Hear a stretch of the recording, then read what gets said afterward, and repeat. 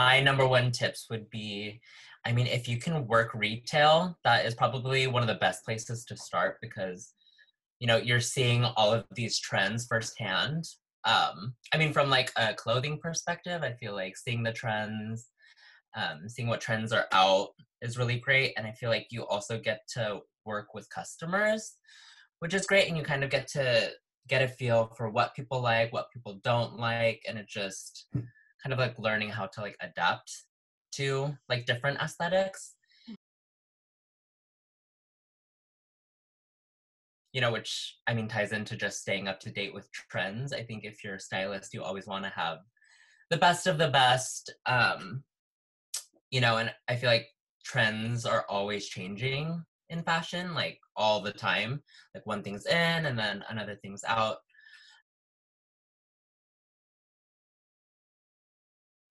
It's always good to learn about different body types too. I feel like when I got into the industry, I mean, I've always styled women. All of the brands that I've worked for were women apparel brands. And I mean, I'm a guy, so it's hard for me to know, you know, just a woman's figure. It's like I could visually see it, but when you're working with clothes, you just go to find out that there are so many different body types.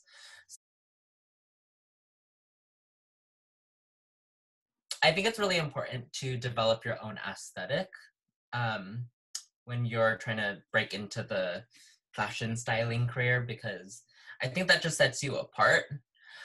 When you're working with different brands, obviously they have their own aesthetic, but I think it's cool when you can kind of put your own twist on things. Um, and I feel like it just makes you a little bit more well-rounded when it comes to styling.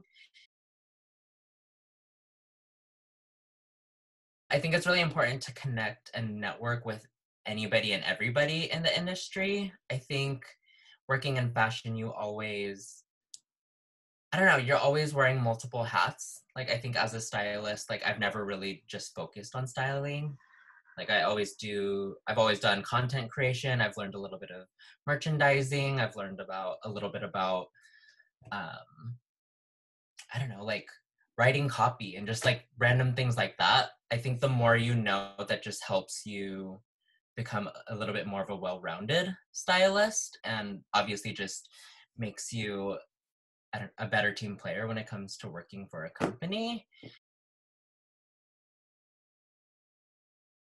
And then of course it's always good to just have fun with it. It's always, I mean, it's fashion, it's not rocket science, it's not open heart surgery, you know, like you should be able to try new things and have fun with it, you know, mix up trends, play with different styles and, you know, just have fun with it.